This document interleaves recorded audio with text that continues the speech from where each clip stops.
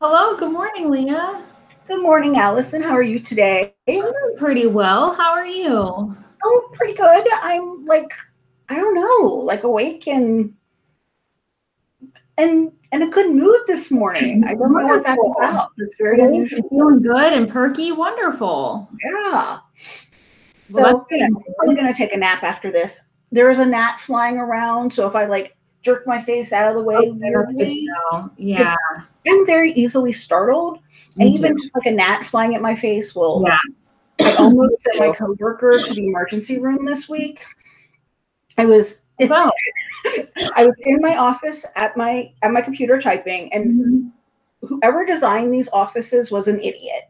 I'm just going to say that. They were an absolute idiot, because when you're at your computer, your back is to the door, which is just ridiculous. It's it's awful. It's very awful. But also in my office, my new office, which is very pretty, there's some computer equipment that's a little loud. So I don't hear people approaching. So she started talking to me, and for some reason that scared the bejesus out of me. And I screamed, and I spun around in my chair, and I'm looking at her, and I'm still screaming. And she is like, oh my gosh. So yeah. Almost sent her to the emergency room. Where was I going with that? They were easily startled, and you had a gnat. Oh, yes, thank you. You're welcome. I'm very easily distracted today. I don't know what my problem is. Well, apparently I'm very easy to cough today, so I feel disturbed by that. COVID. No, well, not that I know of. It just started happening just now. I was working with some dusty books yesterday. Yeah. Which we won't need to get into, but I do blame you for the fact that I was working with these dusty books way back when. It's the pandemic's fault. It brought about the opportunity for us to work in the historical room. Yeah, so I was working with some books that will become part of our historical room collection, which is great. But I did not believe, I had no faith, and I did not think we were ever going to get to this project. So I didn't work super hard to have them organized. They ran out of room at the main library, so they sent them over to me. I put them up on this very high shelf. They're 2 rows deep. They're very large and heavy, and they have collected dust since they were sent over here. And so I was working on those. So several years ago. Yeah, and I just truly never thought that this would ever actually come to pass. But I'm kind of wondering if that dusty bookness perhaps has triggered just some continuing allergy, because I am very allergic to dust. And when I pulled those down, I was like, oh no, I left them. They weren't even that bad. It was just the shelf, It's the high up shelf. Anyway. Yeah. So. Good morning, Carrie and Andrea.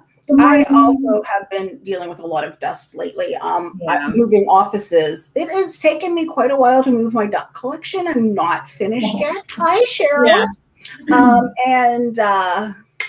Yeah. They have collected some dust over the years, so I'm washing them as I move them. And that's a good idea. Yeah. And dirty work, though. Yeah. Well, I'm glad you have your new office and that it is blue and lovely. It is. Even though your back is to the door. Yes, I hate that. I don't know who designed those offices, but they were an absolute idiot. Yeah, I'm trying to picture that. I can always see out my office door and the department door. When someone comes in, I just have to, I can see that. Yeah. Yeah. That makes sense. I have really, really big news that I don't know if you've heard yet or not. Okay. I read it in an email this morning. I haven't checked my email. Okay, well, that's fine. That means it can be a surprise. Maybe you already know it, though. Do you know who James Patterson is partnering with next? Yes. Dolly Parton.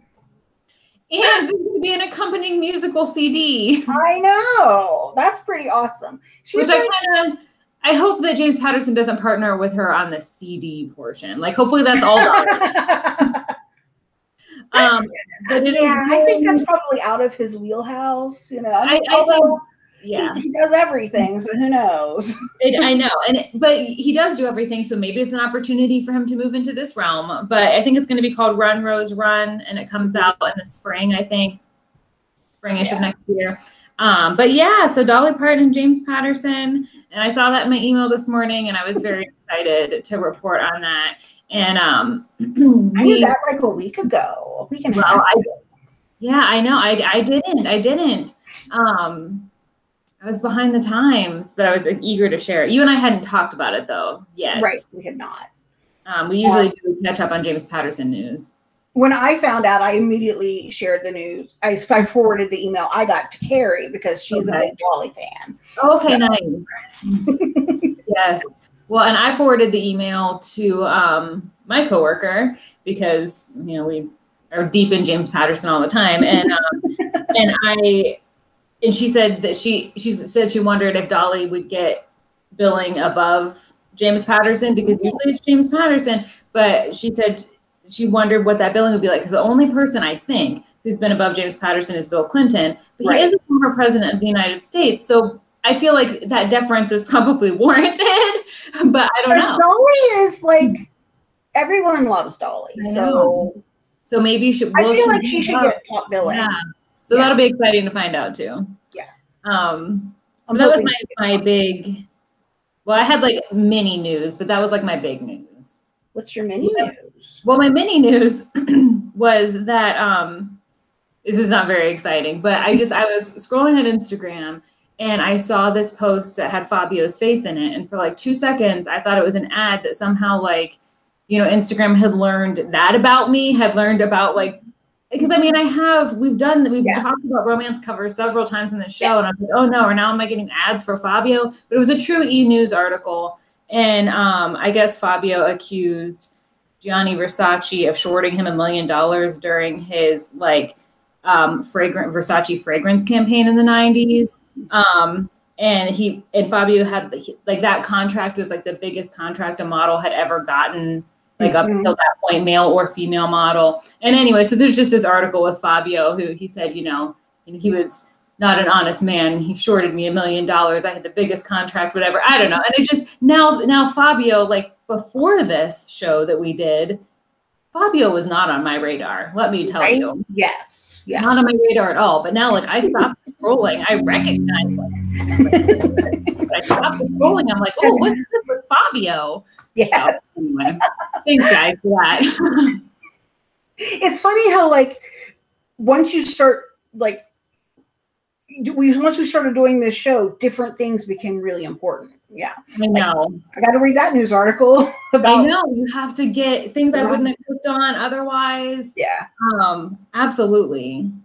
So anyway, those are my 2 pieces of news. Did you have any? I didn't really get any news. I forgot we were gonna share that. We weren't good. Full disclosure for those watching, we and I began discussing this show at 4:35 yesterday when we both left work at 5. When I called her and was like, "Oh, tomorrow's Friday." Oh yeah. So yeah. Sorry. We were a little long week. It was a really long week, and I don't even know how. So yeah. So that's why my particular topic of conversation today was going to be one of those shows where it's all the books I have to return, because I have, dear viewers, hit my cap on how many books I'm allowed to have checked out from the library, and I will be blocked from checking anything else out until I return some of my 50 items. I'm sure that some viewers are like, oh yeah, that happens to me, and other viewers are like, that's a thing. How do you allow that to happen? And it's probably either or and no in between. I don't think I've ever gotten to the cap. I get to the cap pretty regularly. That's a lie. I did get to the cap, but it was on purpose because I was trying to experiment with something. But yeah. Other than that, I've never. So I was trying to check out books yesterday, and it was like, Patron has exceeded, or has hit their hold limit or their checkout limit. I was like, oh, okay. Well, Patron will have to bring her books back. Yeah, I was at some library thing, and someone was demonstrating something, and they just put up their own account. Yeah. And it was, and they were over the limit. They were like 4 books over the limit, and they're like, no attention to me breaking the rule. Right. Yeah. I know, and we've said that on here before, but librarians are not model library patrons, that's for sure. Cheryl says she maxes out her online checkouts all the time, but she reads quickly so she can check out a series at a time. That's convenient when you can check out the whole series and you don't have to worry about it. You've got them all. You don't have to wait for the next one to come back in. I like when I can do that. Yeah, that does make sense to check them all out at once. And then, if you read quickly, it's not so much of an issue. Yeah. And if you don't read them at all and you just check them out and let them sit around your house for a long time, which is unfortunately sometimes what I do, then it's a waste of everyone's time. But I have really good intentions and I'm really excited about them. I know, I do the same thing. I get really excited about this book and I'm like, this is awesome. And then I bring it home and I'm like, okay, do it. Right. So once it's in my possession, I somehow am less driven to read it. I know. I know it looks less exciting. And that, like some of these I think are from, like I may have been like reading like a list or something and was like, oh, this book sounds good. This, because I don't like, none of them seem familiar to me in a way of like, we got that book and I read about it and I wanted to read it. It was more like, I don't know, someone must have directed me to this. But the other thing that's been going on is that I started watching Better Call Saul. And so I've been reading less because I've been watching TV more. Oh, yeah. I loved Breaking Bad. And so I just kept putting off watching Better Call Saul because I knew I was going to like it. And I don't know, just like waiting for a good time to watch it. And it just happened. It just out of nowhere, I started watching. And so I'm not done with it. I mean, the show's not over yet anyway, but I'm not done with what's available yet. But so I've been spending a little more TV time than normal. Yeah, that really does cut into your reading time. No, it absolutely does, especially because that's the type of show where the episode ends and you have to start the next episode. So I cannot do it in chunks. My brother and his wife, they will watch, and this just blows my mind. And I know so many people, generations before me, watch TV this way, but they will just like watch one episode a night of a show that they could binge. They're all available, and they'll be like, well, we just watched one episode of The Wire. And I'm like, who are you? That is a really odd way to do it. You think you are. So like you said, I know that's how TV was made, and I totally get that, but it's all right there, and I want to know what happens. When we were talking about the pandemic changing some of the things that we do, and this show changing the way we read, Cheryl said that she had to teach herself how to read online due to COVID. Because you hate ebooks, but now you find them very convenient, right? That's awesome, Cheryl. That's really cool that you took took that chance because it was something that you didn't like before. And I kind of did that too, because that didn't seem to be, I just wanted the print book, but they're so convenient. Now I've got my e-reader, and I'm glad that pushed some of us into trying something new. Yes. Yeah, it's it really did, I think, push a lot of people towards the e-format that hadn't tried it before. Yeah. And what's interesting watching I am in charge of like the ebook stuff for the library, and every month I look at the statistics and it's like, yes, a lot of people went to ebooks during the pandemic. They started using them. And they continue to use them. Like those haven't dropped. They keep climbing. So our ebook usage keeps picking up. Yeah.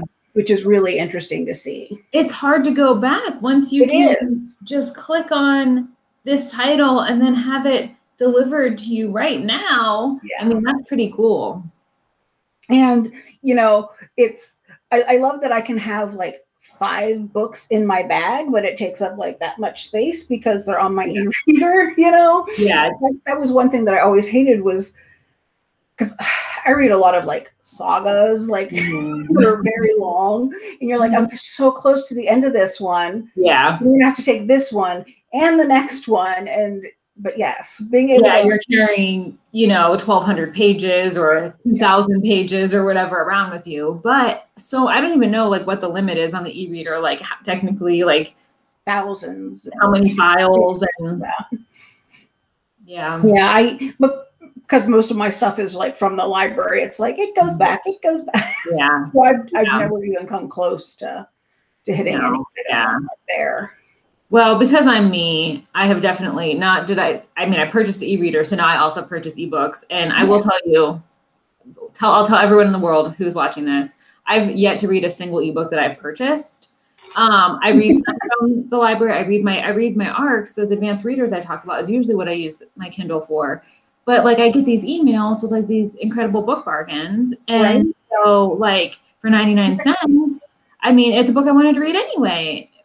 But I have yet to read one of those books. And the thing is I don't even see them. If it's a book that's from the library or a book that I purchased in print, at least like it's sitting there reminding me, these are just in the ether. They're gone. Yeah. And Cheryl loves that it automatically sends it back when it's expired. She doesn't have to worry about it. There's no, I got to get to the library. We don't do fees. We don't have fines anymore. So there's not that panic rush that you got to get it back to the library real fast. But people always want to, they want to get it back so the next person can read it, but you don't even have to worry about that with the ebooks. They just return automatically. Yeah. I do want to share a little bit of ebook news now that we're talking about ebooks. Yeah. If you use the Overdrive app on your device, Overdrive is going to sunset that app. So they're trying to encourage people to go to the Libby app because a lot of people, they've had the Overdrive app for a really long time. So they just never got around to installing the Libby app, which is their newer. It's the same content. There's no Overdrive content. It's literally a different app. Yeah. So, and they're trying to encourage more people to go to the Libby app now. So, and next year after February, you'll no longer be able to even get the Overdrive app. Libby will be the only choice. Okay. Well, that is good to know. And I'm sure there are plenty of people still using just the Overdrive one. But it is kind of confusing because you think you're going to like lose all of Overdrive, but you're not. It's just a different app, but they didn't like redesign their current app. They made a new app and that called it something different. And I feel like that is a little bit confusing to your casual reader. Yeah. It was I kind of understand why they didn't just change the original app. I mean, they had to completely overhaul it. It works. The functionality is just like completely different. But it's easier on the Libby app. So, Cheryl, you'll want to get the Libby app eventually. It's not like the Overdrive app is going to stop working. It's not going to stop working for probably until the end of 2022. But you'll eventually want to get the Libby app. And if you have any questions about that, I'm working at the library tomorrow. You can call and ask to talk to Leah, and I will tell you all about it. So,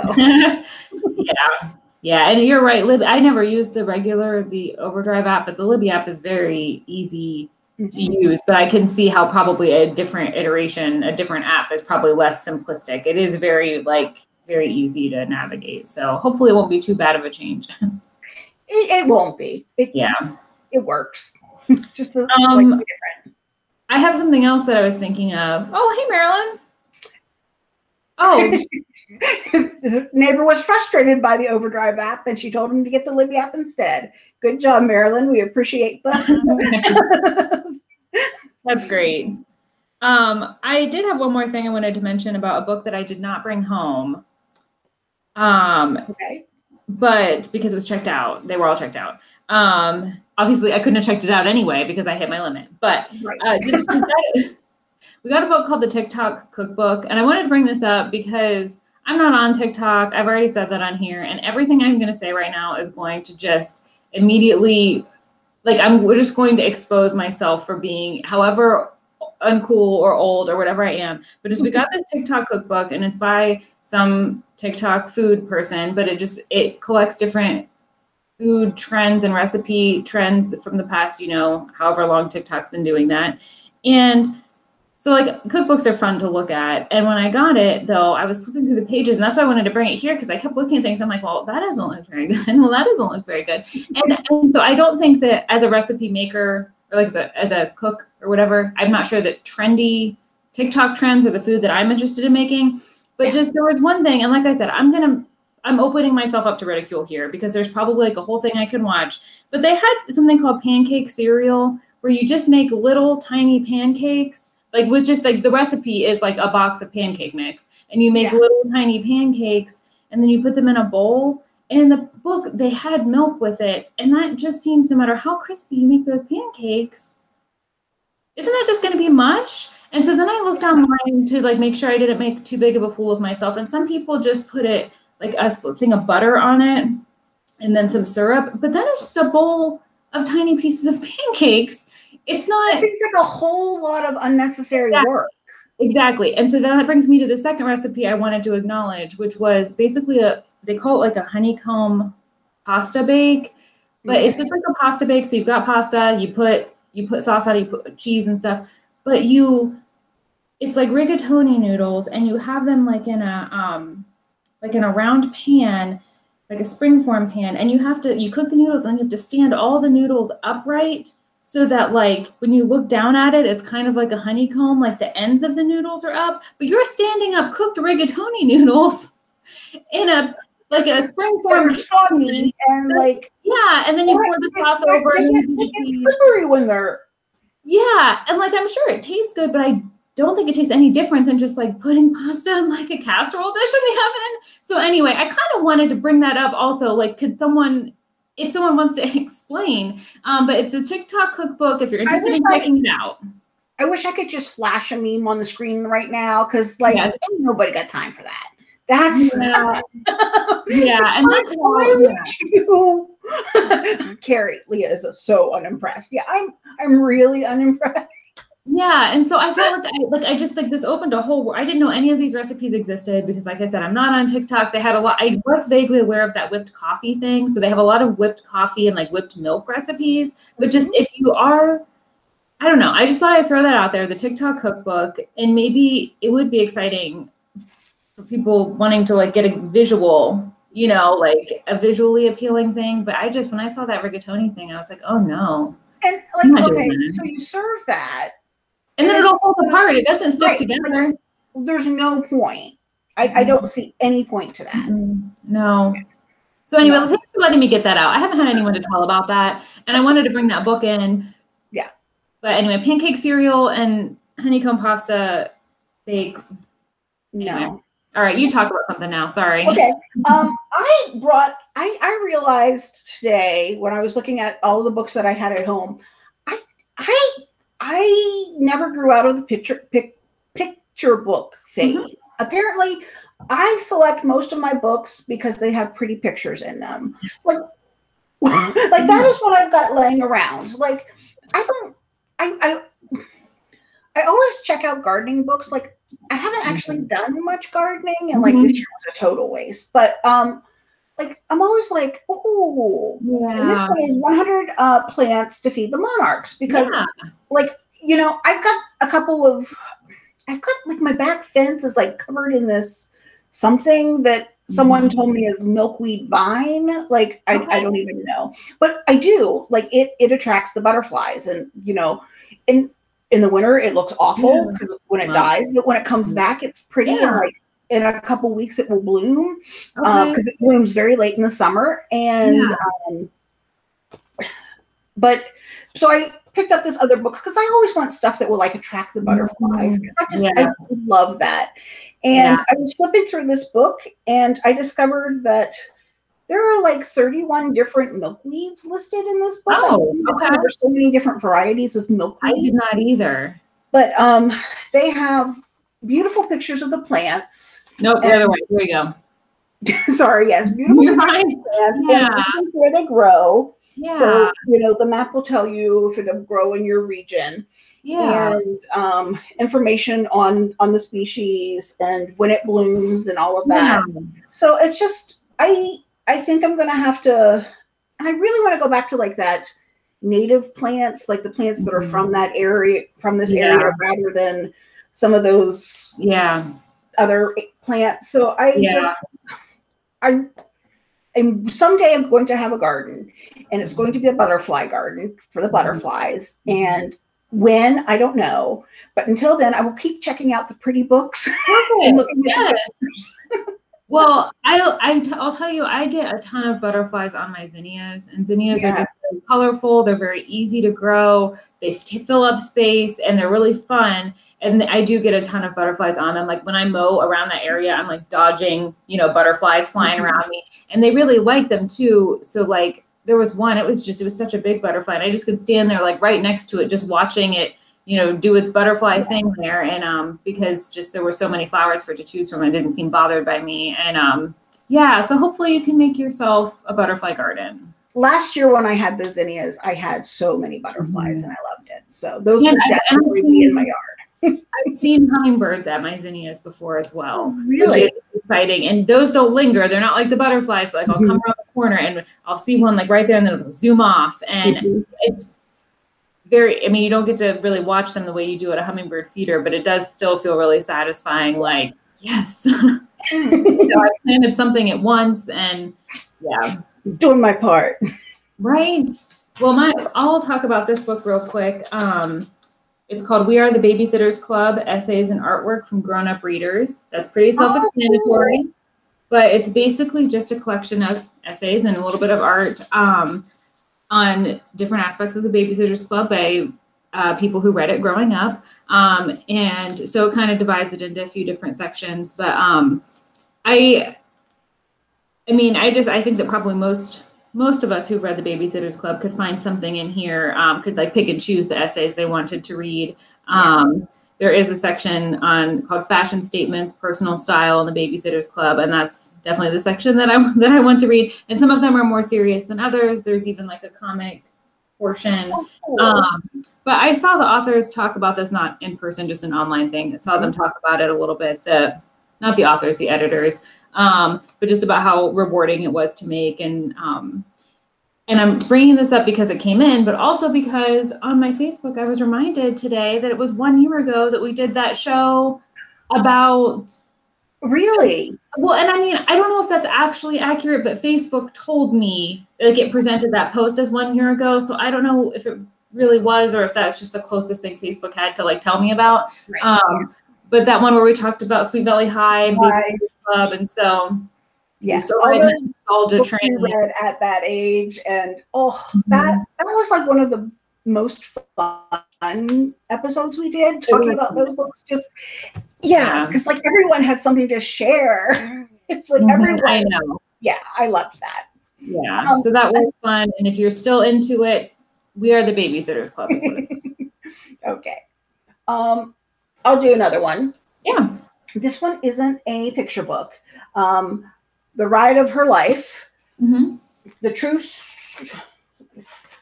story of a woman, her horse, and their last chance journey across America by Elizabeth Lattes. And there's a picture of the woman and her horse. There was it was 1954.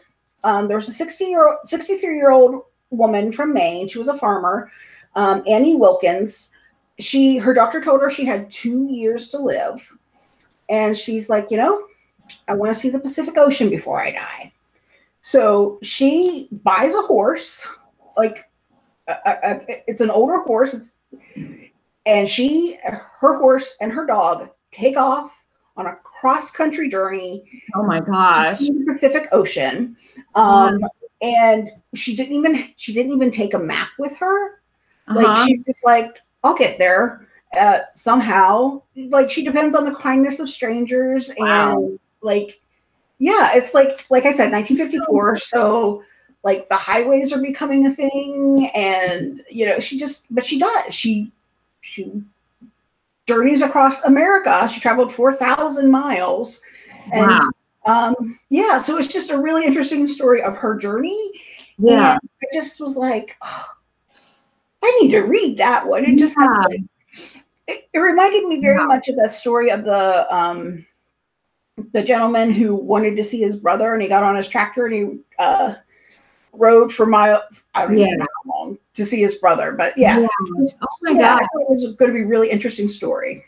Wow. Can you imagine riding cross country on a horse? Because also, I mean, I know plenty of people have done it, I know, but just in my modern sensibility, that is quite a lot to expect of oneself. And again, at a time, it's not like it was in the 1800s either. Right. Like it's not, horse travel was not our primary mode of transportation in the 1950s, and she chose that anyway. And wow. Yeah, I can't imagine like my posterior enjoying 4,000 miles horseback. Like I've got a lot of padding, so it'd probably be okay. But that still that's a lot of bouncing in a saddle. I would be so stiff, my hips.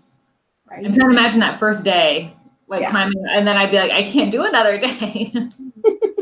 Wow, that's really interesting. Yeah, and like, she had really interesting encounters along the way with famous people and like job offers and a marriage proposal and like all kinds of stuff happened. So yeah, marriage proposal. So interesting story. Well, I don't have anything as interesting as that because, as I said, I think these are books that I checked out. I'm not sure why I took them, but this one is called The Unseen by Roy Jacobson. And I checked this book out because of the cover, like the ones you're describing. I know that for a fact because it's hard to tell on here probably, but it's like this line illustration and I like it. And of the sea and like these people in this boat. And it's about a woman who like was born and raised on this island that's like named after her family. And I think her family are like the only people who live on it. And so it's about them possibly moving inland and just probably encountering the unseen. And it's a trilogy and it was translated from the Norwegian and it was shortlisted for the Man Booker Prize. And sometimes I like reading, like if I haven't in a while, I like reading a translated book just because I feel like even though I'm not reading in another language, it was written in a different feel. Yeah, there's going to be a different sensibility. And so this is Norwegian. And so I think I checked it out because of the cover, but also because like it was going to have a different feel to it. But alas, it's going back because I didn't. Mary, being the good librarian she is, I couldn't think of the tractor story, but they did make it into a movie, that person, and she's got a link there to the movie that was made about that story. Oh my gosh. Well, thank you, Mary. I don't know if you have encountered him. How do that book? This is Rob Kenny. He's got the popular YouTube series Dad, How Do I? That's like the name of his channel. And he posts videos teaching people how to do stuff. Like, you know, his father like abandoned the family when he was a teenager, and he and his, I think, 7 siblings, you know, they had each other to lean on. And but there were things that, you know, you learn from a dad. And a lot of people out there, they don't have a dad. So he just teaches you, his channel, he teaches you all kinds of things, how to like start investing or how to stop a toilet that's running. I mean, it runs the gamut, how to tie a tie, you know, because, you know, these are like skills that you lean on your father for sometimes. So he provides that assistance, and he's just a really nice guy, it seems like, from his YouTube channels. I've watched some of his videos. And it just, so he's become pretty popular, and this is just his book of advice for a living. Okay, so it's just kind of a general book of advice. Yeah, you know, he's got like funny dad jokes that start every chapter, which you gotta love a dad joke. Yes. But you know, how to buy a vehicle, how to interview for a job, how to get a loan and do your taxes, how to fry an egg. I mean, it's very basic. Building a toolkit, like what tools you should have at the ready. And, you know, but it's life advice. So I just thought, he seems like a really sweet guy. So, and that's a good idea. I enjoy his YouTube channel. I'll subscribe. Very good idea.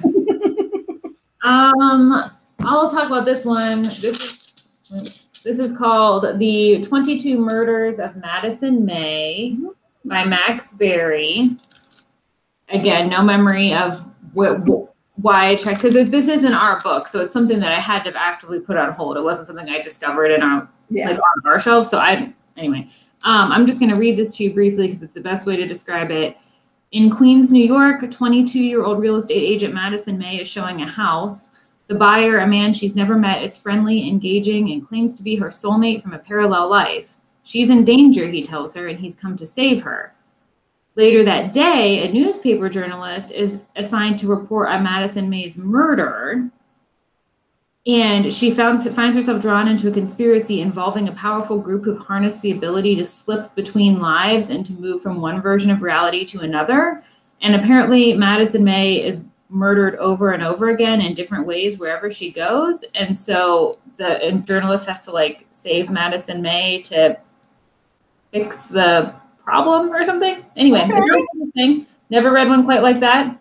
Still won't because it's got to go back. But I thought it was interesting and exciting. And, it is a new book this summer. So wonder why we didn't get it. We should. Well, we may have, but I guess as of that point. Well, or we may have even as of this point, but this was like, I placed a hold, like, because this isn't our copy, I know I had to have requested this. It wasn't like I picked it up and was like, oh, I want to read this. I was like on the computer and like, you know what I mean? We very well put You're like, I heard about this book. I'm going to put it on hold right now. Yeah. I do that. And then you can get anybody's copy. Usually you get ours, but if ours was checked out, I might've gotten someone else's. So yeah, I have no idea. We very well could have it. It actually sounds familiar, so I think we probably do. Yeah. Let's see. I don't know. Okay, I've got like 2 books like this, so I'm gonna do 2. Yeah. I love like stories of everyday people and like books of stories of everyday people. Yeah. This is American Portrait, the story of us told by us. Thousands of stories, one life-changing year. So it's like, different people's stories of 2020, living through 2020. And, it's just everyday people and their, photographs of real people. It was a PBS platform documentary project with people from all walks of life submitting their stories and coming together to tell their story. And so yeah, it's really interesting. Yeah. And I love these books where it's just little snippets from everyday people. So and pictures to go along with them. I don't know what it is about this kind of like, not even a group project, because you're not working together as a group. It's just individuals submitting their stories and making it one. The second book I have is also like that. It's Tiny Love Stories, True Tales of Love in 100 Words or Less. Aww. And that's what it is. It's, just these tiny little love stories. And some of them are like, stories of people. Some of them are stories of places. Some of them are stories of, like a special time that people remember. One is a woman who is an immigrant and, longing for her home country and missing it. And, it's just, it's beautiful. And they're very short, very quick reads. And like I said, I just love those everyday people stories and the books that come from gathering those. So yeah, those are nice. And that's that one. Those are the same kind of idea, but Carrie, some of them are stories of cats. Possibly stories of cats. I haven't read them all. One can assume. This one I feel like is vaguely pandemic related, so I'll do this. I know we're over time as well, but this is by a YA author called A.S. King, and it is called Switch. And A.S. King has written a lot of books, including Dig, which won the 2020 Michael L. Prince Award. And I did read that. I listened to it actually. And I don't know, it was interesting. But her books are always kind of weird. And I don't know how else to say it, except that they're just like a little strange. There's always going to be some element to it that you're like, is this real? something's happening that couldn't possibly happen. I don't know. Just there's always like a sort of surreal. I don't want to call it magical because they are not magical books, but just like some real element. You know, if someone's visiting someone from beyond the grave or something. You know, it's just happening in there. Or there's time travel or something. And this one, I'm assuming this is probably inspired by the pandemic because it says time has stopped. It's been June 23rd, 2020 for nearly a year, as far as anyone can tell. And so we have to on Earth try to, it's like time still passes, but like time doesn't exist or something. And I'm guessing this might have to do with something like it was written like during those early days of the pandemic or something like that. I started reading this one, but I couldn't quite get into the concept at the time that I was starting to read it, so I'm going to send it back. But I do recommend, it's just, I'm not a YA reader, but A.S. King, like, it feels like it's not usually caught up in some of the stuff that I don't like about YA, which is like teenage love and relationships. And I would recommend her if you are looking for something that skews a little sci-fi-ish, but without being hard sci-fi. I don't know. She's interesting. A touch of something fantastical without it being unrealistic, like somehow possible. Yeah. So I read another one by her as well about like a lady pirate. I can't remember the dust of 100 or 1,000 dogs. This lady pirate is cursed and has to come back as a dog like 100 or 1,000 times, whatever the number is, and then she finally comes back as a human again and can like get revenge on the person who cursed her, but now it's all these years later.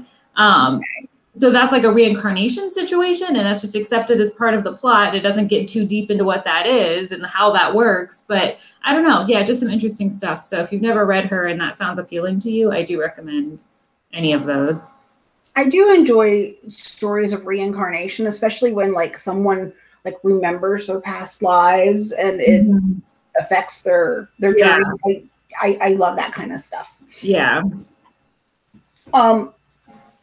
I cannot resist decorating books. I don't care what the topic is.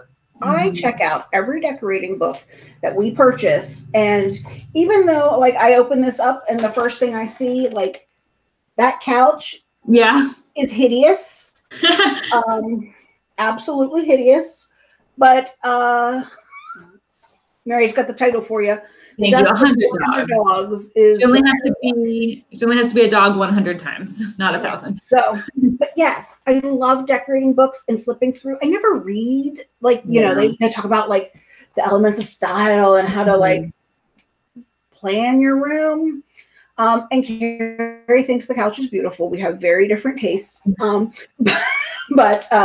But yeah, I just love looking at the bright colored pictures and the pretty pictures and imagining what I would do with a house if I had a house and money to decorate it, and you know that kind of stuff. Not that I'm homeless. I don't live on the streets. But and Mary also agrees that couch is fantastic, and she needs it as a sweater and as a couch so she can match her furniture.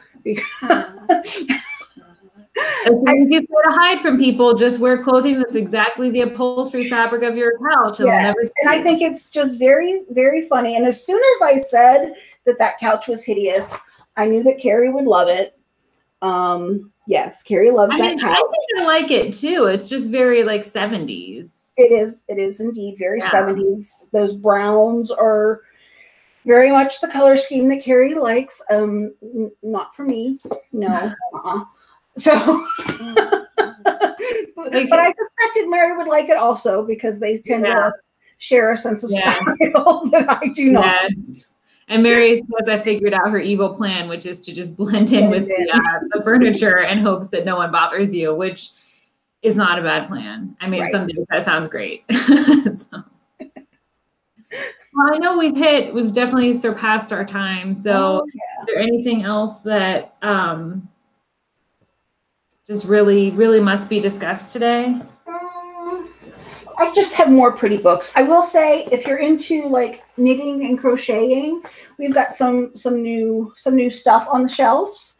So We have a new Harry Potter crocheting book that probably is at main library right now. I think we sent it out like yesterday. We also have a new Star Wars knitting book. Yeah. So if you're into geeky, nerdy stuff and fiber arts, yeah, the Harry Potter one is so cool. There was so much great stuff in there. You're crocheting figurines, you're crocheting scarves and sweaters and everything. It was really neat. When my coworker opened the box that had that in it, she's like, Allison, do you know anyone who crochets? And I was like, not really. And she's like, that's too bad. And I was like, what do you have? And yeah, the stuff in there is pretty neat. So I know crocheting is one of those things that I need to learn. Like I look at this and I'm like, that's not too complicated. I could do that, but I haven't quite figured out crocheting yet. I get confused. I don't know.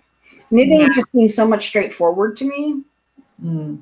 I don't know. I do none of those things. I have very fumbly fingers. I'm still recovering from the trauma of trying to make friendship bracelets. So I think we're just going to have to, fiber arts or not. I love friendship bracelets. It's just like, I don't know. I think I have poor fine motor skills, but it's so frustrating to try to like, the threads are so tiny. Yeah. And I'm like, anyway, topic for another day. I'm sure you guys will really hope you can tune in that day. But thanks for being here with us today. Yes, thank you. We'll see you next week. See ya.